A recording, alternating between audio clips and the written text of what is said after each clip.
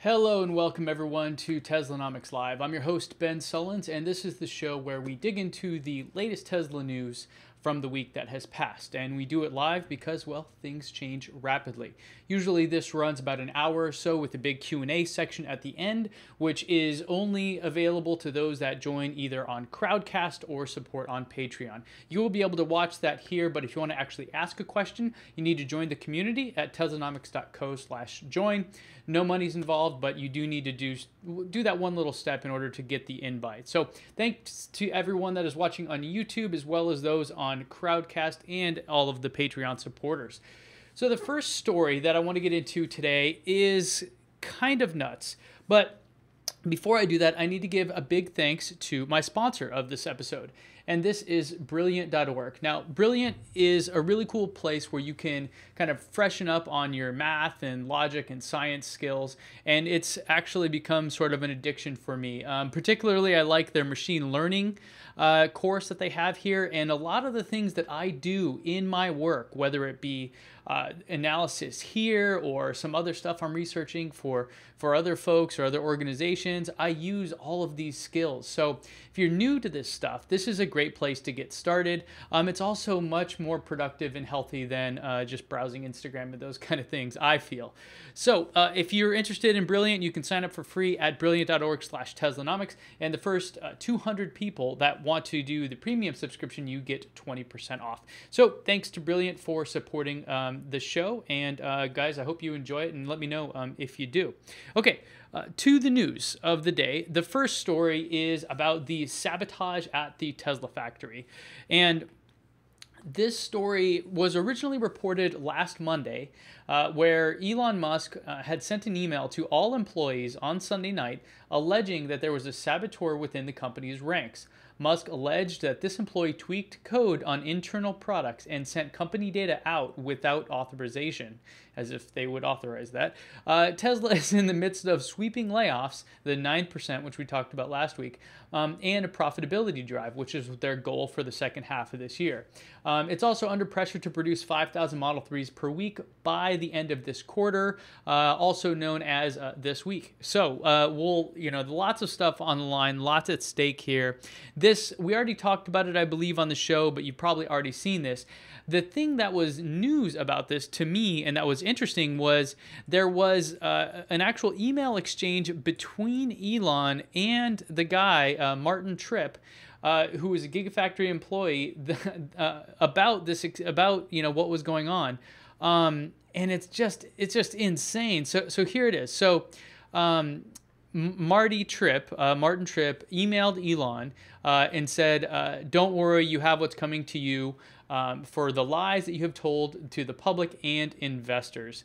Elon then responded, which he later said was probably a mistake, saying, threatening me only makes it worse for you. Later, Marty Tripp responded. I'm going to try to make that bigger so you can see it. I never made a threat. I simply told you that you have what's coming. Thank you for this gift. Not sure what he meant by that. And then Elon responded saying, you should be ashamed of yourself for framing other people. You're a horrible human being. That actually garnered a lot of headlines right there. Elon is, if you've followed him for a while, you know that he's not one to hold back. And so, whatever. He gets to do what he wants. He can say those things. I don't have a problem with it. Then Marty Tripp responded saying, I never framed anyone else or even insinuated anyone else as being involved in my production of documents of your millions of dollars of waste, safety concerns, lying to investors / the world. Putting the cars on the road with safety issues as being a horrible human being. And this kind of got me. So then Elon responded and said, there are literally no injuries, is what he meant to say, with the Model 3. It is by far the safest car in the world for any mid-size vehicle. And of course, a company with billions of dollars in product is going to have millions of dollars of scrap. This is not news. However, betraying your word of honor, breaking the deal you had when Tesla gave you a job, and framing your colleagues are wrong, and some come with legal penalties. So it goes, be well. So, they actually ended up filing a lawsuit, and in the lawsuit filed in federal court, Tesla accused Martin Tripp, the former Gigafactory employee, of unlawfully hacking into the company's confidential and trade secret information and transferring that information to third parties. Tesla, and this is a quote from it, Tesla has only begun to understand the full scope of Tripp's illegal activity, but he has thus far admitted to writing software that hacked Tesla's manufacturing operating system, MOS, and transferred several gigabytes of Tesla data to outside entities. That's directly from the lawsuit. So I thought we can actually take a look at the lawsuit if you want, and I'll put a link to this in the description, or it might already be there. But here it is. Here's the actual lawsuit. You can see the Tesla is the plaintiff, and Martin Tripp is the defendant there. And so in the summary of the dispute, that's kind of what I just brought up there. But I do want to point out one additional thing here, in that it says, beyond the misconduct of which Tripp admitted, he also wrote a computer code to periodically, let me make it bigger so you can see it. Beyond the misconduct to which Tripp admitted, he also wrote computer code to periodically export Tesla's data off its network and into the hands of third parties. His hacking software was operating on 3 separate computer systems of other individuals at Tesla so that the data would be exported even after he left the company, and so that those individuals would be falsely implicated as guilty parties. Tripp also made false claims to the media about information he stole. For example, Tripp claimed that punctured battery cells had been used in certain Model 3 vehicles, even though no punctured cells were ever used in vehicles, batteries, or otherwise. Tripp also vastly exaggerated the true amount of and value of scrap material that Tesla generated during the manufacturing process, and falsely claimed that Tesla was delayed in bringing new manufacturing equipment online. Okay, so those are some big, strong claims, right? There's a lot going on. And it's hard to know what's really true and what's really not. Now, Tripp did go to the media, and The Guardian has a really good article here that talks about it. And he actually said to The Guardian that regarding the hacking, that I'm not that smart. I don't know how to code. I tried to teach myself to code, and I don't have the patience. Now, Musk told The Guardian by email, he initiated the email exchange this morning at 8:57. I certainly would not have initiated contact, nor would I even have his personal email address, and it was probably unwise for me to have responded. So that was in regards to the email there. So the data that he allegedly hacked, and now he's throwing out the claim that he's a whistleblower, was related to the amount of scrap there, and that was reported by the Business Insider on June 4th. So it was talking about the materials that they were using for the Model 3 and the waste that they were generating. And what I garnered from this is that it seems that Mr. Tripp was very focused on the mission, right? He was very, very focused on whether or not Tesla was doing, right by their mission statement, and that he took issue with this, and maybe that's what spurred it. I don't know. Tesla had said previously that it was because he didn't get a promotion, and then he later denied that claim. So it's hard to tell really what's going on. But the data that he released to Business Insider here states that the Gigafactory, I'll just read it to you. Documents reviewed by Business Insider show that scrap at the Gigafactory may have cost the company at least $150 million. Tesla told Business Insider that $150 million was an overstatement.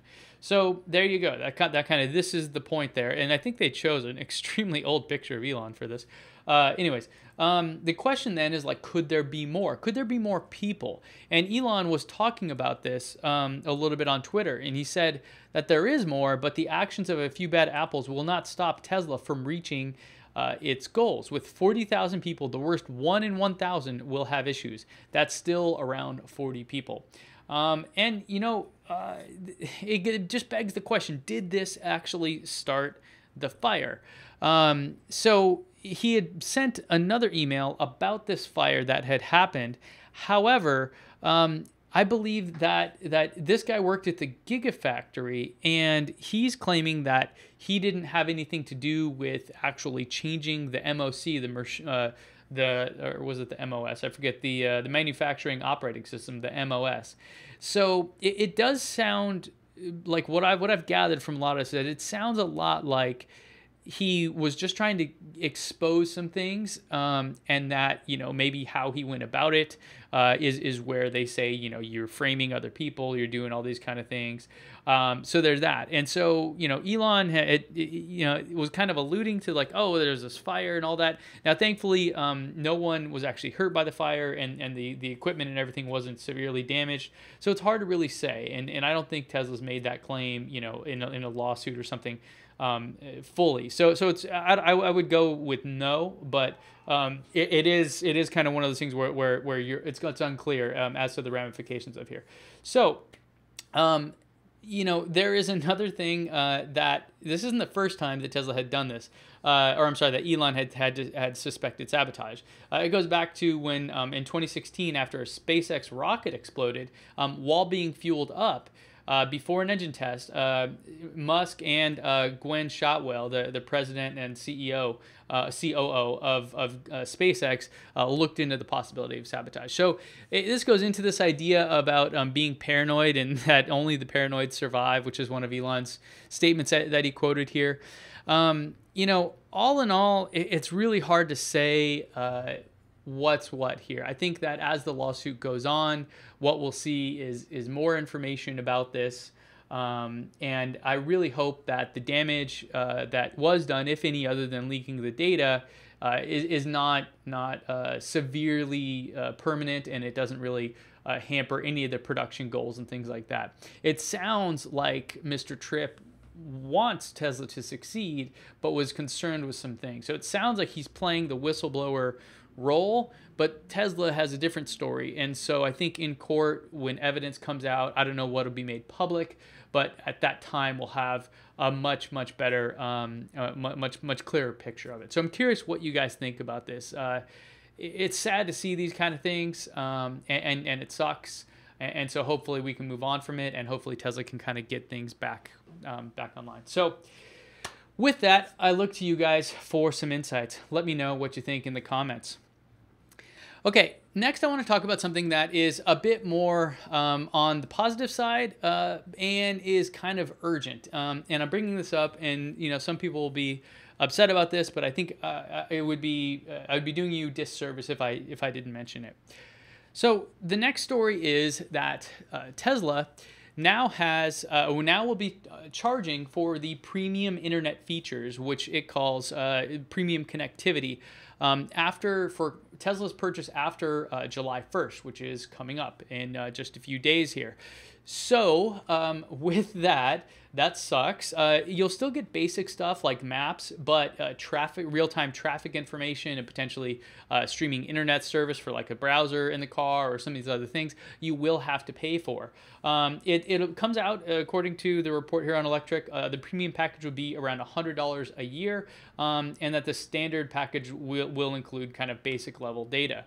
Now, they didn't say, it wasn't clear if like it's just the speed of the data or if the types of data or what it may be. However, to me, again, being kind of a good steward here, this is my time to tell you that if you've been on the fence about buying a Tesla Model S or X, then this is it. Like right now, literally this week is when you should be doing that. Now you can go get my referral code, which will also get you free unlimited supercharging on your S or X by going to teslanomics.co/TD, and you can find that there. Now, this referral program, which also has the unlimited supercharging, I asked some of my friends that sometimes have a clue as to how, you know, often what happens is they continue to extend it over and over and over, which makes sense because they've made over $1 billion on this program, so why wouldn't you? However, last time I pinged them asking like, hey, what's going on? Are people going to actually lose this ability? Crickets. I haven't heard a response at all, which means that it may actually happen. So I'm a little nervous for anyone that's been on the fence here. So there's two things happening. you have to pay for the premium internet access after July 1st, which is coming up very quickly.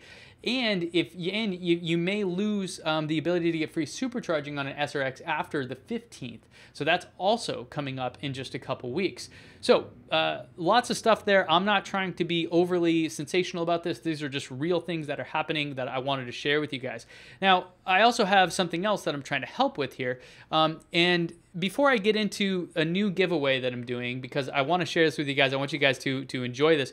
I want to share a quick video from the guy that won the Model 3 overnight test drive last contest we did, the last giveaway. His name is Andrew, and we're going to cut to a little quick video that he sent me just recently, and then I'll give you the new details on the new giveaway we're doing. So here it is, Andrew, on his experience with an overnight test drive of the Tesla Model 3. I'm Andrew. I got I won the giveaway from Ben here for the Model 3, and that's been an absolutely amazing experience. It was one of the best days of my life, other than the day I got married, of course, because that's the most important. And the experience, you know, it's very hard to describe in some ways, because it's just when you sit in a brand new car, you know, you can always be amazed. But when you sit in a Tesla, the experience is entirely different. But having something that's just like every inch is something about technology in this car, you know, and when you unlock it, of course, the doors, you know, the mirrors pop open, and that's unique to very few vehicles. And just seeing how simple it is, like in person, the experience is totally different. One thing I liked best about the car was just when you sit in, you know, you have this 15-inch screen in front of you that, like, you can do anything on it, and everything's on it, you know. But for me, I absolutely loved it. You know, it took some time getting used to, and because I was driving something really expensive for the first time, you know, I was trying to be very careful, you know, eyes on the road more than eyes on the screen. It was a really great experience, and thank you so much, Ben, and everybody else for providing this opportunity of a lifetime for me. I absolutely loved it, and I would definitely love to become a Tesla owner one day. I even had my Tesla shirt on that I was got for my birthday present, because, you know, I just had to fanboy it all out, you know, for a day. Thank you. So there you have it. It is a real thing. You can win this stuff. Also, in that last giveaway, 10 people got tickets to TeslaCon, and also other 10 more people got free t-shirts from us here at Teslanomics. So this new one is similar, but it's more focused on the S and X. We do have 10 prizes to give away. So 10 folks will be able to do an overnight test drive. So again, this all plays into the July 1st deadline, that if you order your Tesla before then, you won't have to pay for the added premium internet, which is a monthly cost, or I'm sorry, a yearly cost of so far $100 is what we know.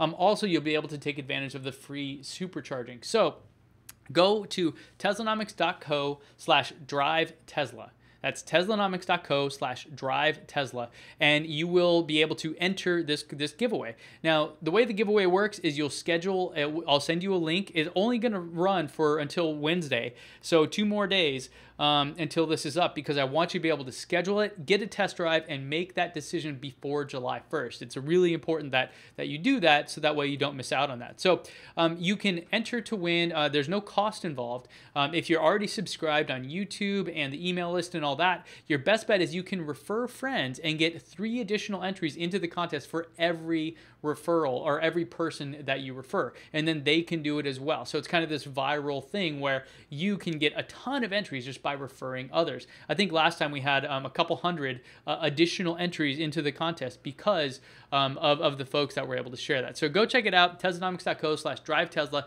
I hope you guys get it. I hope you you know, love your overnight test drives, and then from there, you know, you can make that decision. I don't want you guys to think about like any pressure or stress, you know, financially to do this. I'm really looking out if you guys were already going down this path. I want to help provide kind of an experience and an opportunity for you to really make that decision for you, whether or not you want to do it. So there you have it.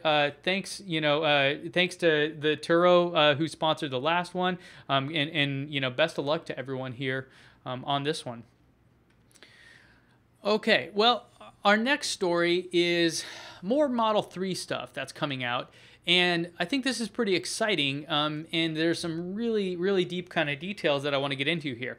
The first one is that there was a massive shipment of Model 3s spotted in Point Richmond, California, which is near Fremont. It's near the Tesla factory.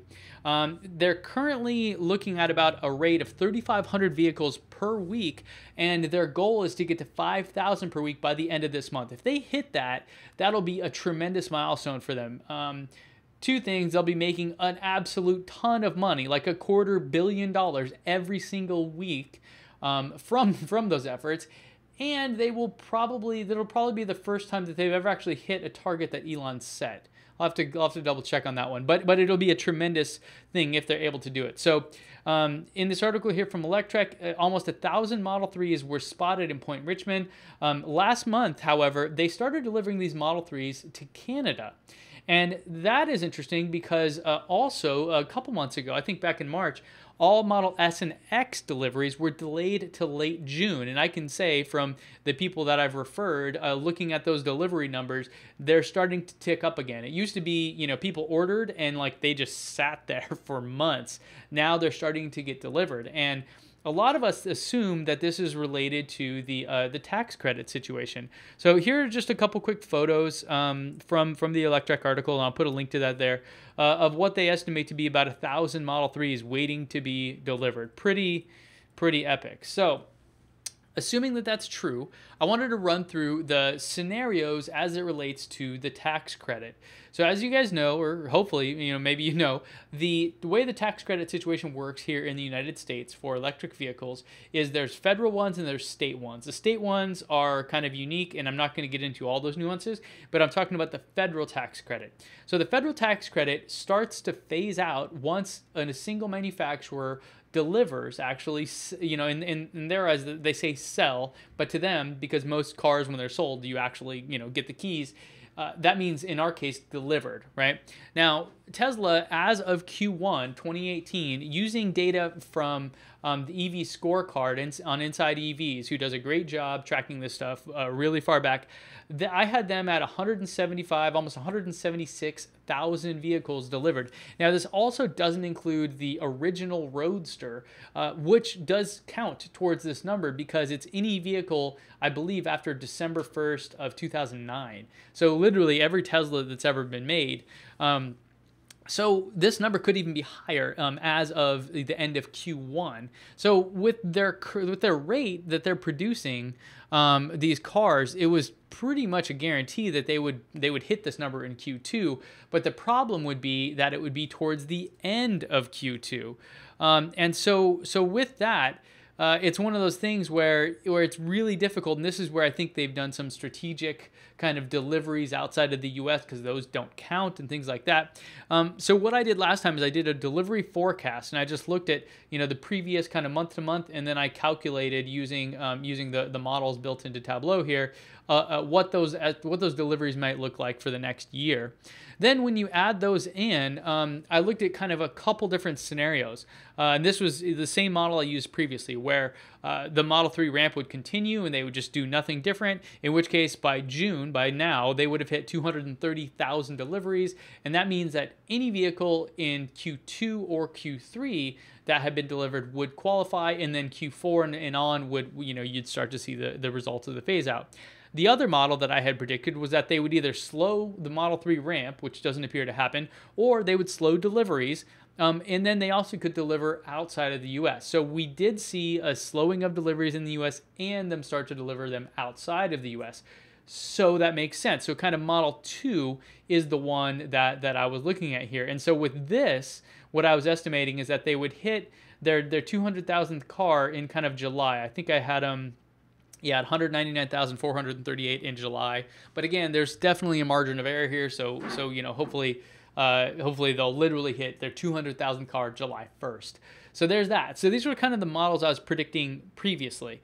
Now, the way that the credit works, just to recap, so you guys are aware, because I think this is really important to understand, is that basically forever, all Teslas qualified for the full $7,500 US tax credit. And that's because the amount of energy that they use, the size of the battery, is what is actually based on the credit, and $7,500 being the top end of that, being the max.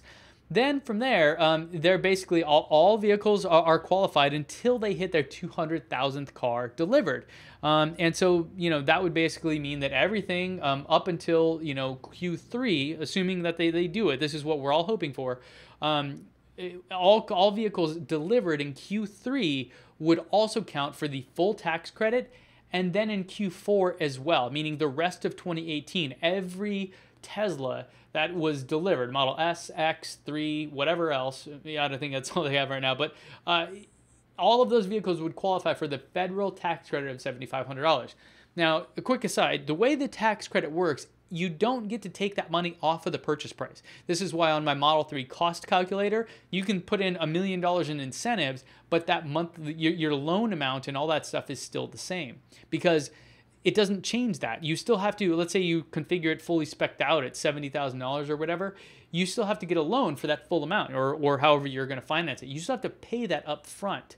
Then, assuming that you, as a taxpayer or as a wage earner in the United States, have $7,500 or greater in a tax liability, meaning that you made enough money that you owe that much money in taxes throughout the year, then you will be able to deduct that. Now, you may think, well, I usually get a return. I don't, usually pay taxes at the end of the year. That's not what matters, because you actually pay taxes every single paycheck. Most people do anyways, as a W-2 wage earner. And so while you're paying those taxes, essentially all of that stuff, all of the money that you paid, or $7,500 of it, you would be able to get back, assuming you had more than that in a tax liability.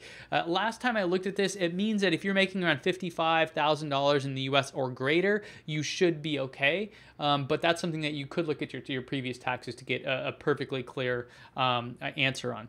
So after those 2 quarters, the quarter they hit it in and the following, which in our scenario here would be the rest of 2018, it drops down to half of that, $3,750.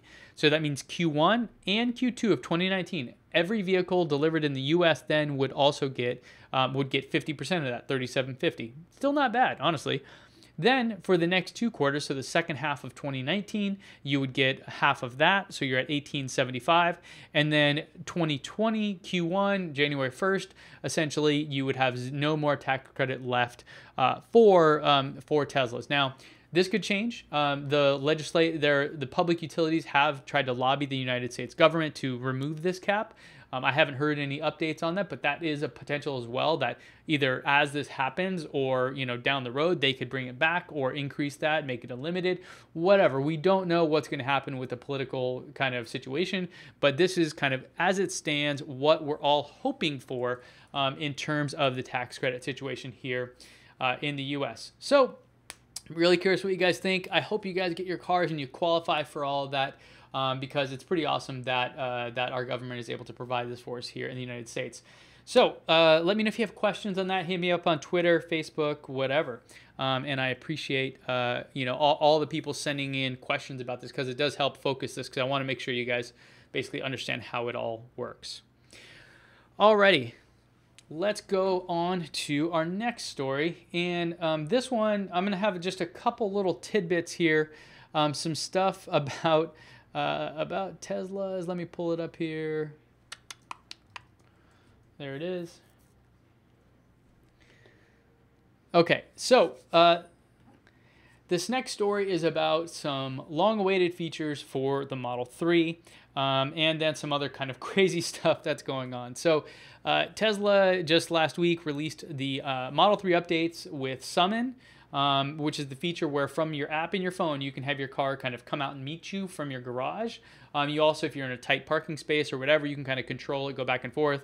Kind of crazy, kind of fun. You can kind of play jokes on people and stuff like that. Then they also released cabin overheat protection, which keeps the temperature in the car below a certain threshold. I think it's 105 degrees Fahrenheit, which I don't know what that works out to Celsius, maybe like 30 degrees Celsius, something like that. And then also Wi-Fi, so it no longer has to rely solely on the LTE connection, which is built in, but when you get home, it can connect to your home's Wi-Fi and do updates and things like that, which in theory should be stronger depending on where you live and how strong that connection is. Now, I believe this is in the version, let me look it up here, it's 2018.18 or .24, I thought it was. Yeah, 2018.24. Now, that is interesting to me, and I know a lot of people, I'm going to look it up right now because I am woefully behind on updates and haven't got any notifications about my car getting that update. I'm going to look right now and just see what I'm at. I am at 2018.18.13. So I don't know how far behind I am or why I stopped getting updates. It has been a few weeks since I've got updates, so we'll see. Now, I also did think that the cabin overheat protection was already in place because it seemed for quite a while, and this is when I saw a large amount of phantom drain, that my car would never get above 95 degrees Fahrenheit. And a lot of people were talking about that on the forums and stuff, and they also said that that with that, you couldn't adjust it. You couldn't, enable or disable that, whereas in the Model S and X, you can enable or disable this feature. I think most people leave it enabled because it also is just kind of crazy if you get in your car and it's over 105 degrees. So that's a cool update. I can't wait to see it in action. I'll probably be unable to not do goofy things with it and maybe play tricks on my wife or something like that. So we'll see. But yeah, that's coming. So that's awesome. Now, in another kind of thing updated to this, Tesla is releasing, or in a dev version of Autopilot, there's something called Mad Max mode. There was a funny photo here that, let's see if I can pull this up for you.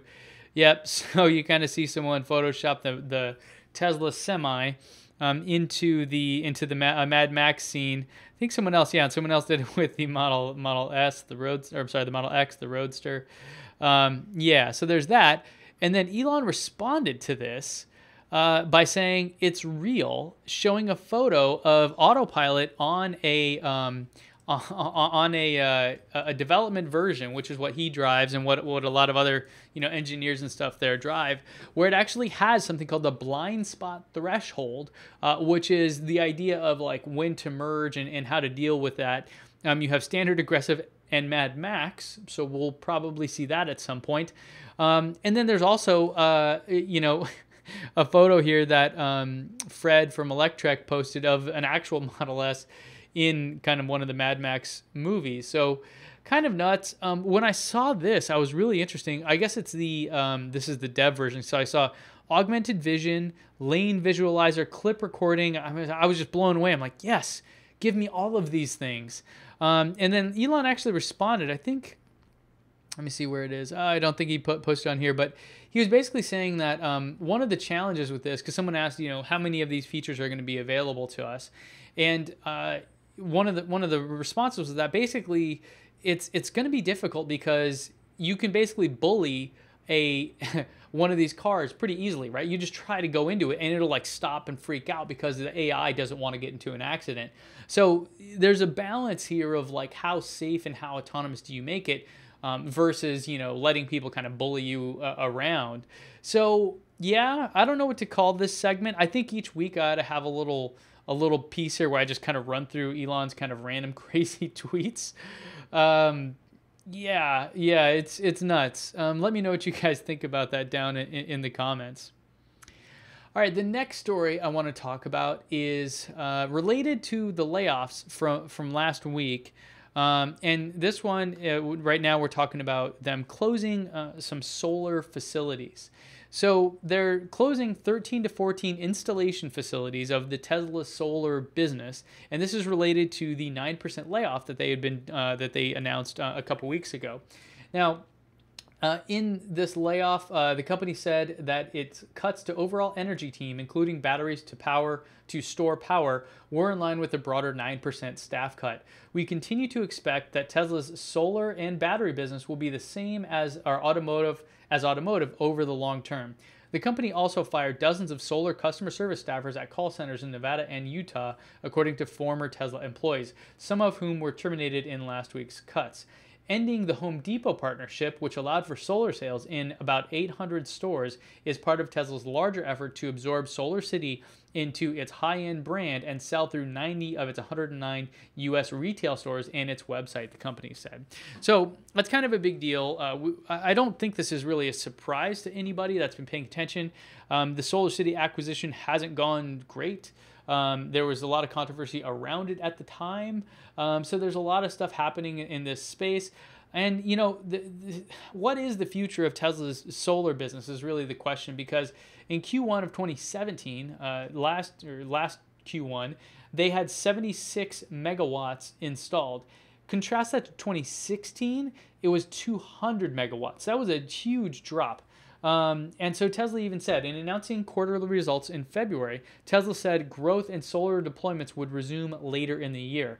Now, presumably, this is because they want to grow the Model 3, and they need to get that. So basically, all hands on deck. You know, forget all that stuff for now. Let's make the Model 3 successful, because that is the make or break moment for the company. And so when you get there, I think that all makes sense. Right, so solar generation in the U.S. is growing rapidly, but it is a tiny fraction of the overall energy mix in the United States. And so Tesla making them may or may not make a difference. Back when they were SolarCity, they were the largest kind of installer, but they didn't really make them, right? So that was the big change. And so there's some questions about what's going to happen in the Buffalo plant and all those kind of things. And so, yeah, big question marks around this. Now, this is in contrast to a new report from the Bloomberg New Energy Finance, talking about basically what's going on here. There's some really interesting stuff where you can see the power generation and how that's shifting, and how it's going to continue to shift more towards renewables, solar, wind, hydro, those kind of things.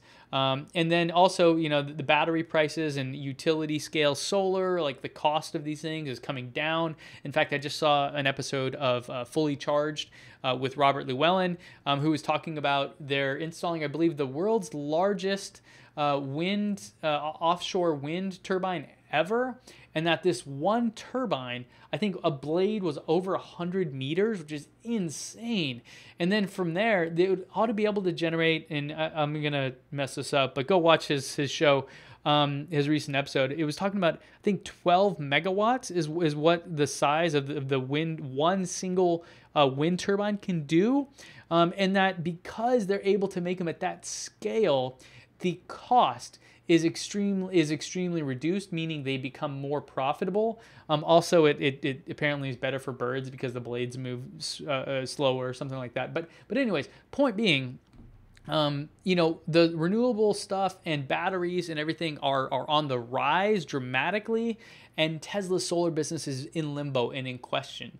So I think that, when they get back to it, when they get back to the point where they can actually start focusing on this, which I assume would be after they, Model 3 is kind of ramped up and business as usual can return, or the next big thing they can focus on. I think that they'll be at a place to really accelerate, and that it will become a significant part of their business. But right now, it definitely seems to be like it's a bit depressed. So I'm curious what you guys think about that. This Tesla Solar. If you have Tesla Solar, let me know how it's going. I ended up going with someone else. And so in fact, if you're interested, I use a website called Energy Sage, and you can learn more about them at teslanomics.co/energysage. Basically, you submit your energy bill, you pick your roof line out, you do all these things, and then it lets people bid on it, and it kind of breaks it down. It's an amazing product. So I highly recommend it. So I would go check that out if you are interested in getting solar, and Tesla, it isn't necessarily like your first choice. So let me know what you guys think about that down in the comments.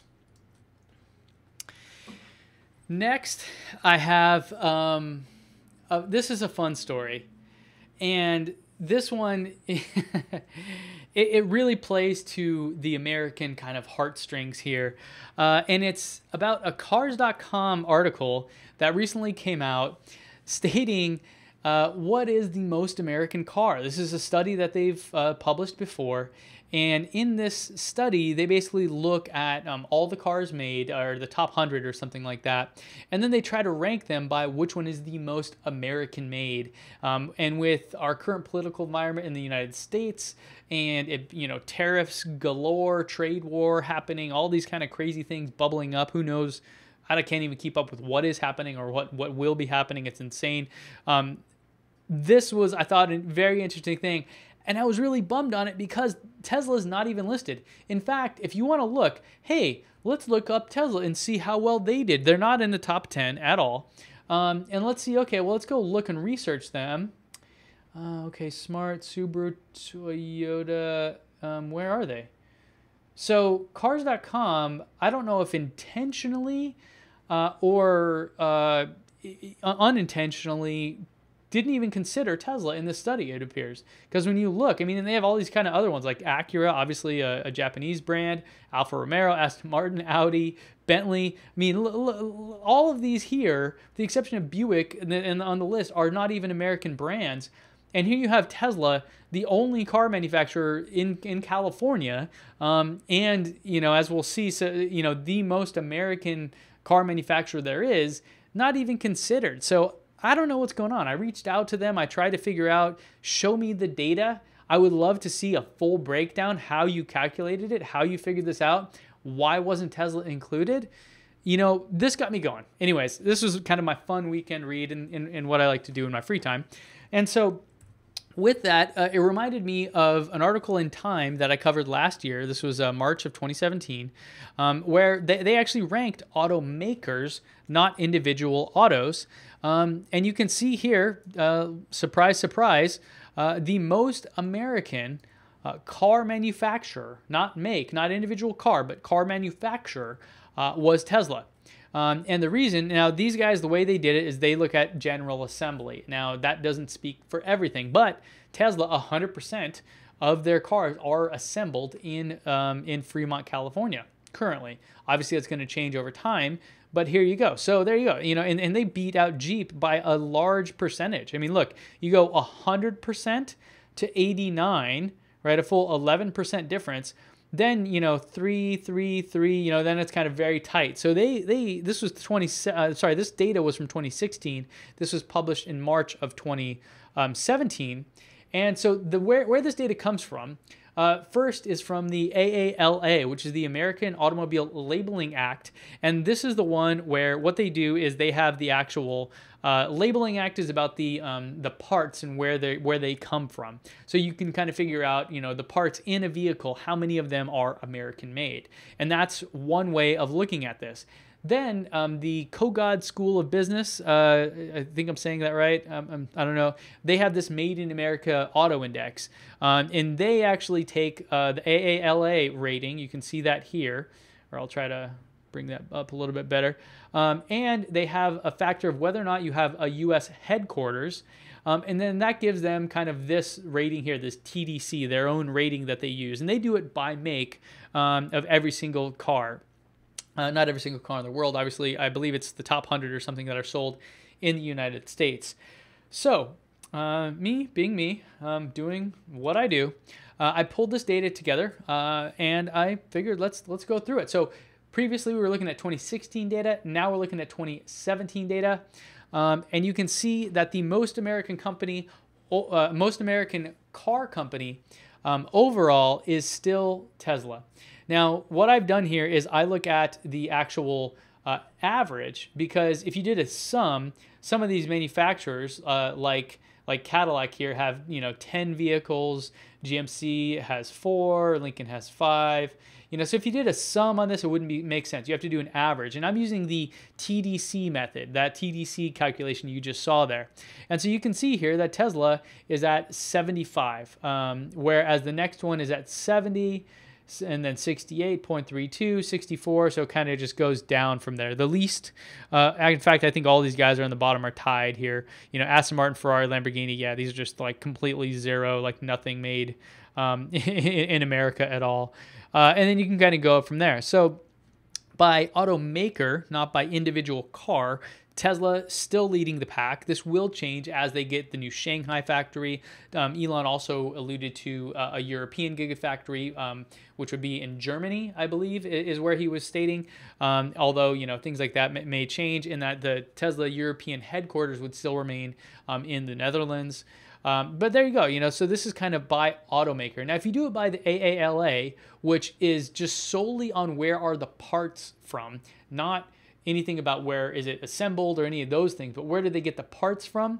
Tesla falls pretty far down to number 9, and it's because the batteries and things come from other countries. Now, Tesla has stated they want to get all of this from North America. However, it's unlikely, or it's still kind of questionable whether or not they'll be able to do that. So there you have it. So the AALA method ranks Chrysler as the highest overall, Tesla at number 9. But when you take into account things like where the stuff is assembled and the U.S. headquarters, yes or no, you know, you get Tesla coming out on top, which I think is the right way to look at things. So then, you know, I kind of wanted to go deeper, and I looked at, let's compare this pattern here. And you can see kind of as this TDC rank goes up, so does the ALA number. And you can kind of just see this pattern of every vehicle here. So I'm going to publish this data. It's already on the website, but I'll put a link to it in the description. You can kind of see every individual vehicle. And then the last thing I wanted to look at here was the individual cars, so the make and model. Which one is the most American? And using the TDC method, you're looking at the Buick Enclave, the Chevrolet Traverse, et cetera, et cetera. Tesla's actually not super high on this list. They're down at ranked at 40th, or they're tied for 40th with a bunch of other folks because of their parts coming from other parts of the world. So long story short, if anyone gives you crap about, you know, not buying American or anything, you can rest assured that Tesla undoubtedly is the most American car maker. Other ones, of course, maybe employ more people and all these other things. So there's lots of different ways you can kind of slice that. But just percentage-wise, using some really, you know, solid logic from this KOGOD School of Business, it's pretty undeniable. So there's the data for you. There's the story that I, you know, saw that it was trying to tell me. I'm curious what you guys think about that. Leave me a comment down below. Alrighty. Now it's time to get on to some Q&A. So if you are on Crowdcast, make sure to go vote for the questions that you're interested in, or ask one if you haven't already. There's probably a ton queued up. If you're on Patreon, thank you guys in advance for submitting your questions. I'm just going to refresh the page here, make sure it's formatted right, and then we'll switch over to Q&A. And if you want to join this, again, go to teslanomics.co/join. You'll be invited every Monday. Also, if you want to make sure you get your question answered, then you can do it on Patreon by going to teslanomics.co/Patreon. Anyone that supports us with $1 or more can get their questions answered, guaranteed. All right, so first question. Let me just make sure that's coming through. Comes from Mel Bernstein. Burstein. Ew, I think I've been saying your name wrong for so long now. Apologies. Mel asks, we have read that the Fremont factory is full to the max, so where did they get the space for the tent? Well, I think when they say that it's full to the max, what they're saying is the actual interior space of it, which I think is 5 million square feet. And so, yeah, that's what they're talking about. There's still room out back, you know, there's still loading facilities and big parking spaces or big parking lot areas. If you've ever been there, there is like an adjacent dirt lot where when they have events there, you know, we park, and that thing is probably, you know, several hundred acres big, or maybe not that big, I don't know, maybe 100 acres. So it's a pretty big space. This one to me, I believe, was just done in the parking lot out behind the factory, which there is room for it. So yeah, I mean, that's I think where they did it. I know that they've also been looking to expand the factory and leasing and other land nearby and all those things. So potentially other space as well down the road. Next question from Mel again. Tell us about your new studio in downtown San Diego. Why did you stop using the one at your home? So I hope you guys like it. This is where I'm recording out of now. Mostly I did it because the internet at my house wasn't the best, and also my wife is now needed a photography studio. By the way, if you're interested in her work, 'cause she's an amazing photographer, she's selling prints on Society 6. Go look up Jennifer J. Sullins, and you'll find her work there. It's amazing, and obviously biased, but it really is. So she needed the photography studio. The space at home was perfect for that.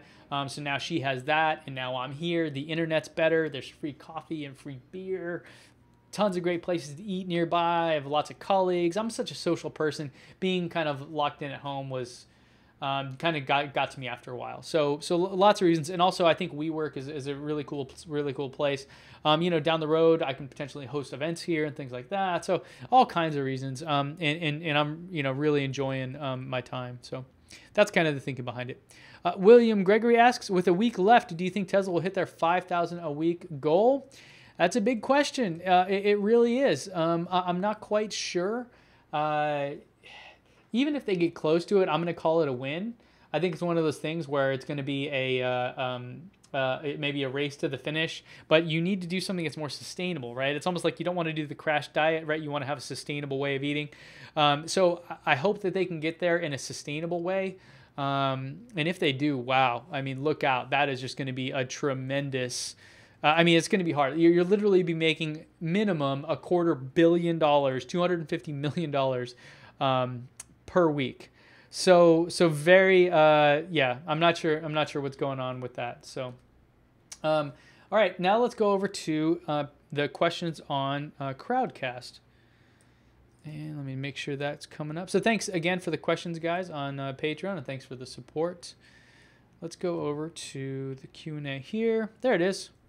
Alrighty. So Tesla Ken asks, when will the Model 3 update providing summon Wi-Fi and cabin overheat protection start rolling out to our Model 3s? Have you received that update yet? And if so, can you describe how well the new features work? I've not received it. I don't know when it will be rolling out. I hope soon.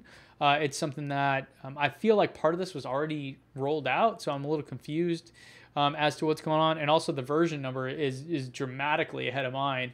So I'm curious. Yeah, I don't know. And I haven't got an update for quite a while. It used to be like every other day I was getting an update. I haven't got one in a couple weeks. So hopefully we get it soon, and I hope you do as well, Ken. Thanks for the question. Leo asks, for the new Model 3 Tesla owners, they lost unlimited charging and now will have to pay for the premium internet connection. Do you foresee anything else that Tesla will nickel and dime? Also, do you think it's worth the premium connectivity? Okay, well, yeah, let's talk about this for a second.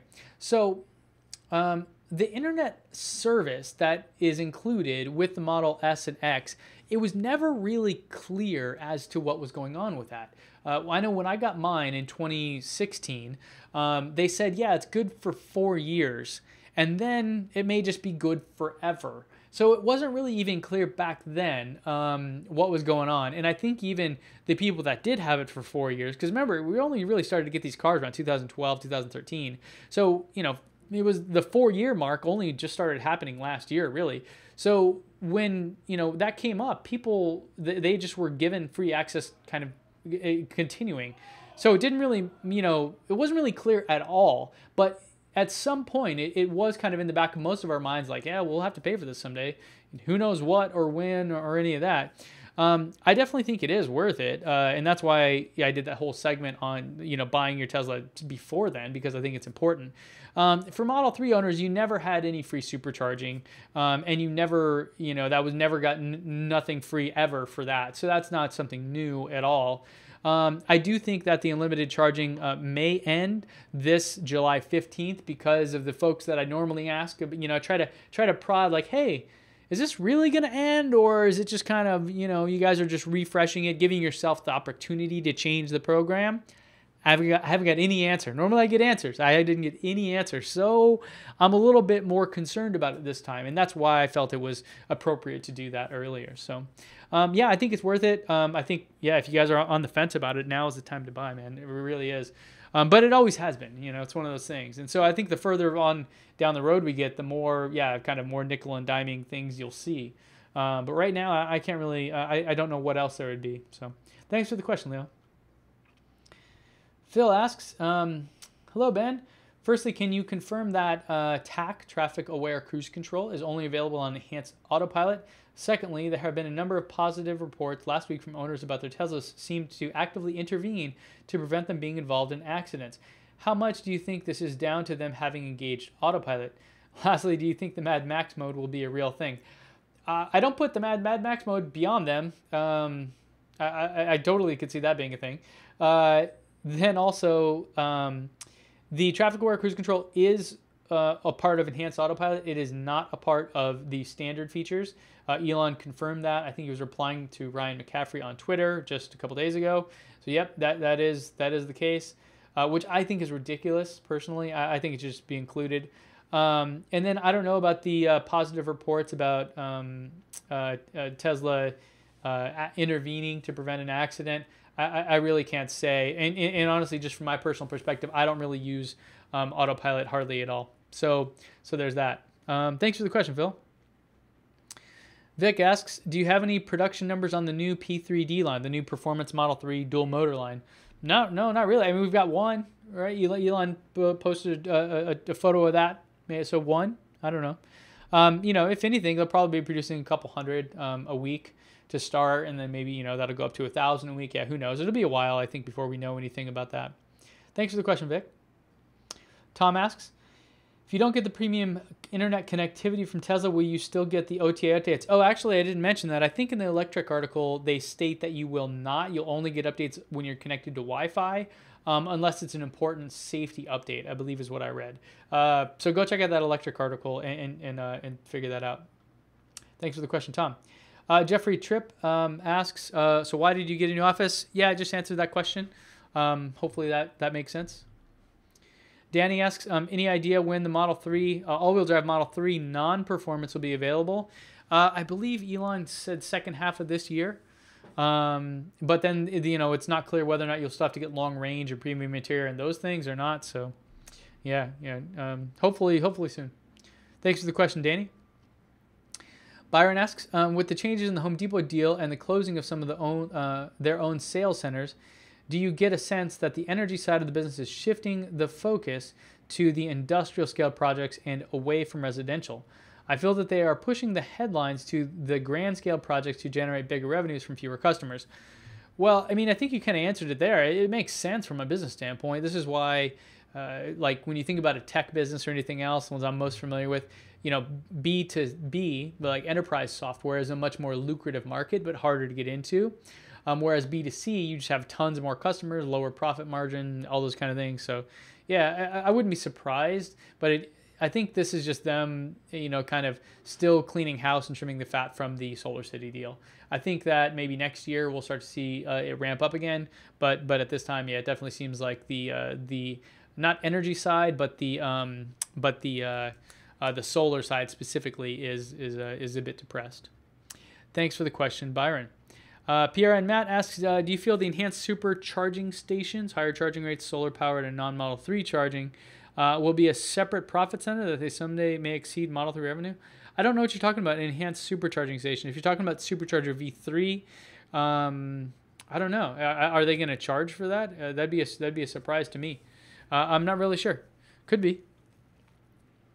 Walt asks, hello from the top of Halakala crater. Halakala crater. Apologies. I'm wondering about being able to download updates on Wi-Fi since I have no cell reception.